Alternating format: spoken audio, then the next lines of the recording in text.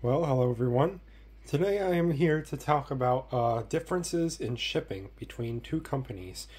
See, as of today, a website called Right Stuff Anime, a shopping website for anime-related merchandise or Blu-rays, in this case Blu-rays, just shut down, supposedly, and has been absorbed into Crunchyroll store.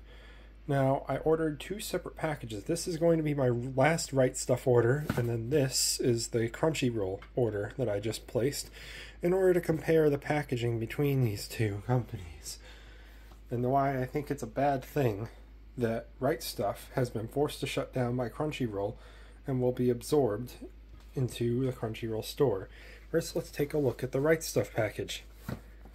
Look. As you can see, this is a Blu-ray, and as you can see, it's kind of packed kind of nicely, and as you can see, Lupin Zero is in there.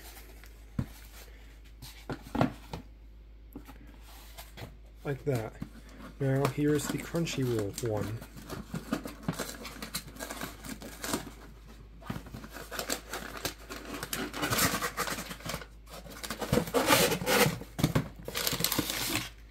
And that is all they used.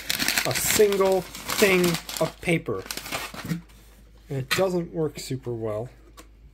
This didn't come with a slipcover like I was promised, but I don't mind that too badly. But this is Shin Godzilla. I'm checking to see if there's any broken bits on here because that has... Oh, what's that right there? What's that I smell? Oh, hey, check that out. A part of it broke. Oh my, what's this?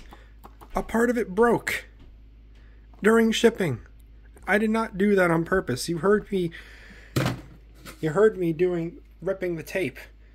This is true, and I didn't shake this either.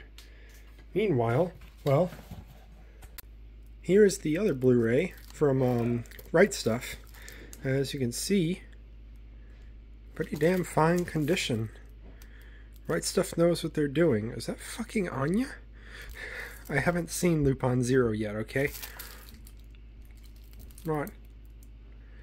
As you can see, Right Stuff clearly cares a lot more about their packaging than Crunchyroll does.